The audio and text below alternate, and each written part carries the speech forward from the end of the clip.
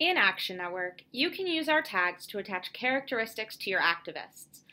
These tags can then be used to segment your list along the lines of what actions they've taken, what interests they have, what role they play in your organization, or any other number of attributes that you assign to them.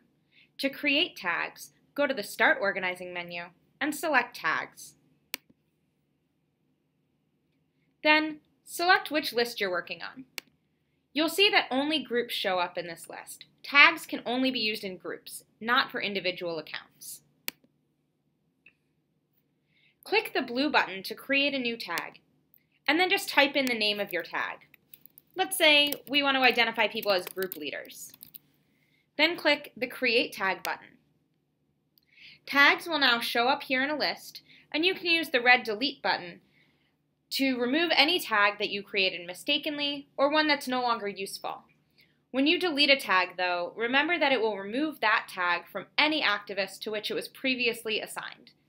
If you have your groups in a network, using our Networks feature for partners, you will see a blue button next to each tag that says Send to Children. This allows you to send your tag down to any child groups in your network. This will show up in their tags list the next time that they access it, and the child groups in your network will be able to assign that tag to your activists. The data will then flow up to your parent group so that anyone who took action on a petition, for instance, that your child group published with this tag will also have that tag in your parent group's database. Once you've created a tag, you can apply it to activists in your system. Tags get attached to activists in three ways: by adding a tag to an action, by adding the tag to a list you upload, or by manually adding the tag to an individual supporter record.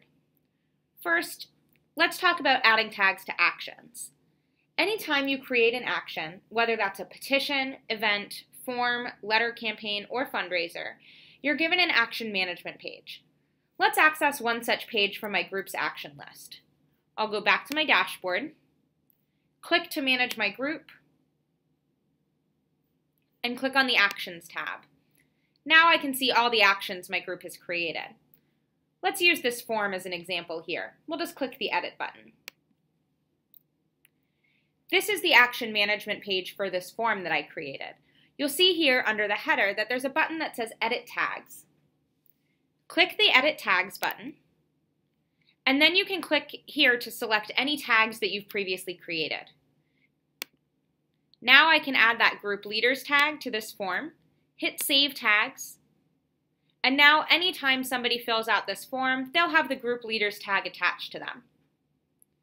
Our second option for adding tags is to do so when uploading a list. So let's go to the Uploads page to look at this. We'll go to the Start Organizing menu and click to upload activists.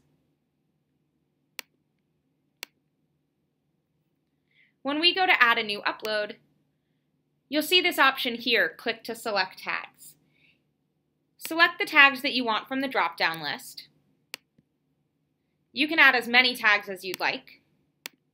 And now, when you do your upload, all of these tags will be attached to every person on that list. To learn more about uploading a list, please watch the Uploads video tutorial. Uploads are a feature that's only available to our partners, so if you're interested in learning more, please go to actionnetwork.org/partnerships. The last way to add tags is to access an activist's individual record using our Search and Add Activists feature, and you can then edit the tags on their record. This is covered in depth in our Search and Add Activists video tutorial. Once tags have been added to your activists, the tags will be among your targeting options when creating emails and reports. To learn more about using tags or about any of our other features, please visit help.actionnetwork.org.